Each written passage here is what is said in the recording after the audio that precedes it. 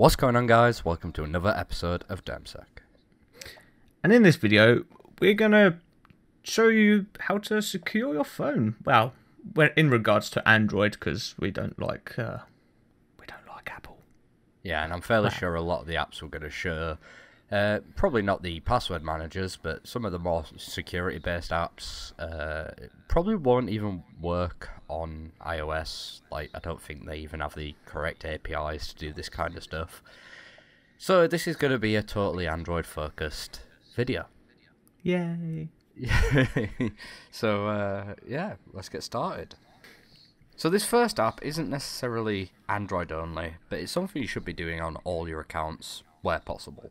And that's Google Authenticator. So I've just pulled that up now, and obviously I'm going to blur out all these accounts and all of these two-factor codes. But the whole idea of this Google Authenticator is there's loads and loads of websites which support two-factor. And the whole idea is you can log in with your normal password, which potentially could be very weak, and using Google Authenticator, each one of these codes will update every, I don't know how often these update, but every 30 seconds or so, probably more a minute. Yeah, probably more a minute. And you enter this code, and this proves that you are who you say you are. So, where this is especially beneficial, and you'll probably see all over Twitter and all the time, loads of places get breached and their databases get dumped. And if you have a weak password, even if those passwords are stored securely, they could be cracked. This prevents anyone from being able to do anything with your cracked passwords. And yeah, that's Google Authenticator, available on the App Store, the Google Play Store. Another thing about the Google Authenticator as well is really simple to set up. So a lot of different like websites like Facebook and I know Twitter, I think you can do it on loads of different things like Amazon. TeamViewer, Amazon. You can all link it up to your Google Authenticator, and it's as easy as literally just taking a picture of the QR code, and then that's set up. So yeah, it's pretty cool how it's just so easy. Yeah, exactly.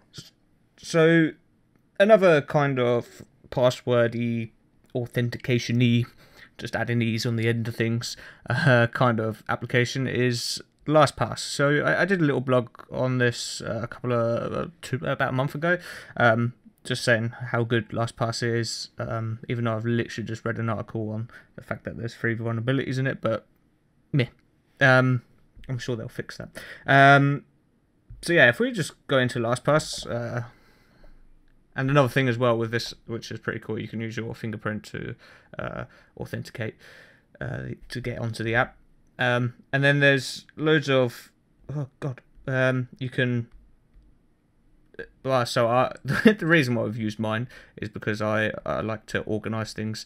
So yeah, all of my stuff is all organized into proper folders, and then we can just search whatever we need. But yeah, this essentially you can sync it up with your phone with your desktop, so that's pretty cool if you use a lot of if you've got loads of applications or websites that you use on your computer and on your phone. It's good because then you don't have to keep on going to your computer for the passwords that are stored on LastPass. There's loads of other things that you could do. You can have secure notes as well, so I have on here I have like my gym code for when I go to the gym. When I go to the gym. What's a gym? And yeah, it's just really useful to have on your phone. Yep, and just to mention with that, if you want to have passwords sync between your desktop and your phone, there is a fee there. And it is quite cheap. It's only, I think, £12 a year or something. It's really not a lot of money. But it's definitely worth it, and I'm pretty sure all like cloud-based password managers do have some kind of charge, but I'm pretty sure LastPass is one of the cheapest. Next app, and I have it open on my screen now, is called EarthGuard, and we have actually mentioned this in a previous video, and it's quite cool. So as you can see right now, I'm not connected to Wi-Fi, so let's just go ahead and connect to Wi-Fi. We'll just wait for that to jump on. So we're now connected, and it's going to show the SSID of our network.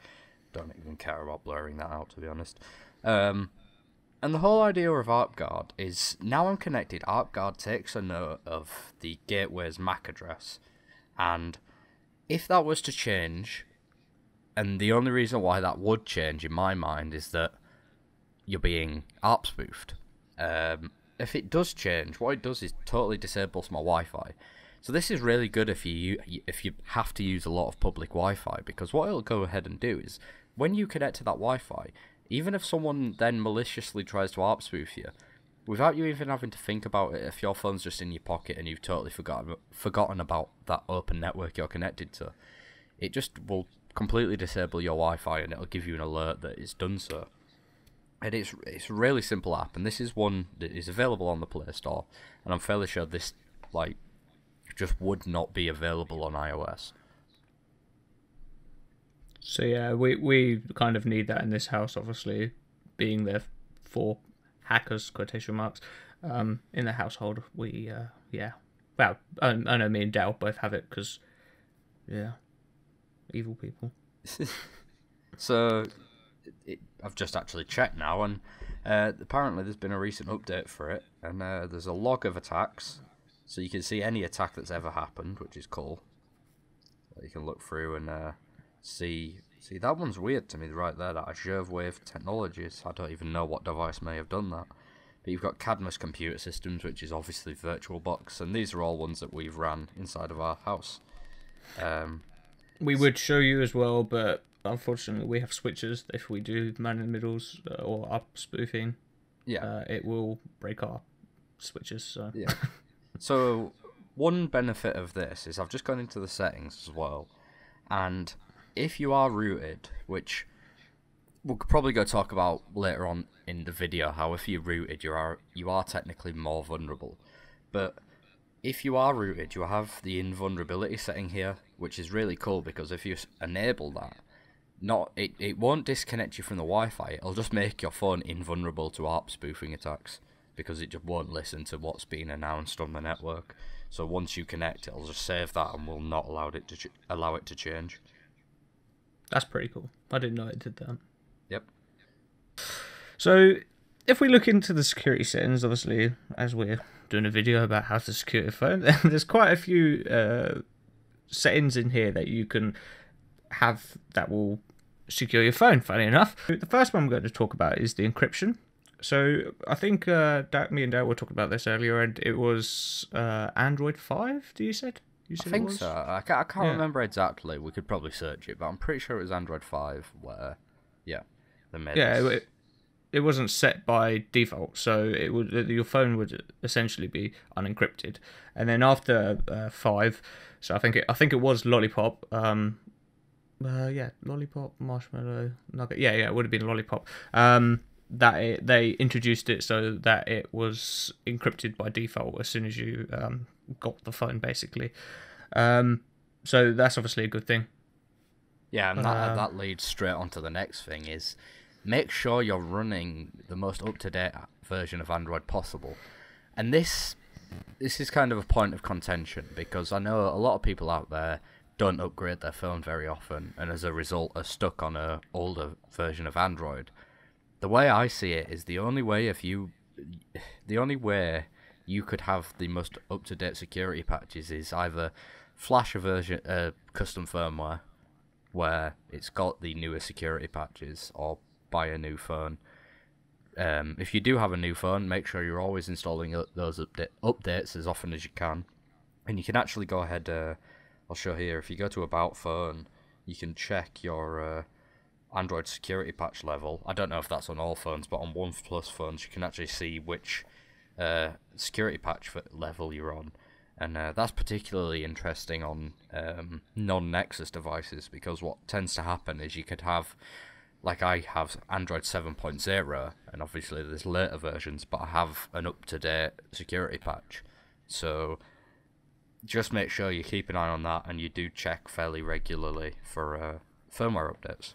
So the obvious thing as well is the screen lock. So I have the pattern as an option, or not as an option, as my password to authenticate. But there are other options that you can use. So you can use swipe, pattern, pin, or password. So I think pattern, pin, and password are obviously the most secure ones. Pattern one I find is more of ease of use, but then I'd hardly ever use the pattern setting option. Anyway, I always use my fingerprint because it's just faster. However, and that's a definite thing to keep in mind is the fingerprint reader. How much of a novelty it is on a phone, it is actually a really secure idea. Like your fingerprint is encrypted on your phone, and obviously if it's your fingerprint, it doesn't matter if someone knows who you are or even knows what your fingerprint looks like. They can't actually enter that into the phone. And that's another thing with the pattern unlock, is I actually prefer that, because I don't have any research supporting this, but the way I see it is, obviously with Android phones you could plug in a USB keyboard, and if you have a PIN unlock or a password unlock, it is brute forceable in that way. But the way I see it is, a pattern unlock would be a lot harder to brute force. So on this page I'm just going to do one more thing, because there's quite a few. But unknown sources, I always have this one unchecked unless there is actually an app that I know is fine. Well, quotation marks again, fine. But yeah, you should always keep this one unchecked. So you could jump into some adware where it will try and download a file automatically or something like that, and then you're screwed. But yeah, you should just always keep that one off. You should never allow unknown sources unless obviously you know what the application you're downloading is. Another good app to have, I guess, on your phone is, so I have multiple variants of this tool, but I like NetX. So NetX is a network discovery tool. So this can kind of be good if this is not really a phone security thing, but it kind of is, I guess. It's just a cool app to have. But essentially, this is just like an Nmap for with a pretty UI for your phone. So as you can see here, you can see all of the different devices that are on our network. And I particularly like this because I can see when someone's left their computer on for a very long time and is wasting the electric. Hashtag students. I made myself feel sick saying that. Wow, you actually said hashtag? I actually said hashtag. Can we cut that bit out of the video? No, that's going in. So one thing that we should have covered probably earlier is you should always use a VPN. Always. Oh yeah. Always use. So this just goes for anything. If you're using Wi-Fi that isn't yours, even if it is yours, you're probably better off using a VPN. But especially if you use a lot of public Wi-Fi, you need to use a VPN. And the one that both me and Aaron use is private internet access. So I've gone ahead and opened up the app here, and you do have the choice of either using the private internet access app or just using OpenVPN and importing the profiles. And I really like private internet access because, one, it's dirt cheap for what you actually get. For a year, I think it's like £25 for a whole year.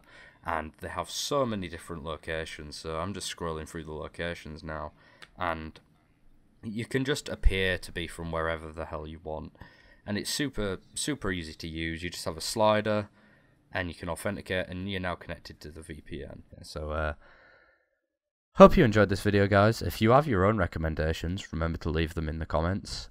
Links for everything are down in the description. Make sure you do pick up a lot of those things, especially EarthGuard and the VPN. Those are the two I would definitely jump on board with. And yeah, that's about it. So I guess we'll see you next week. Bye.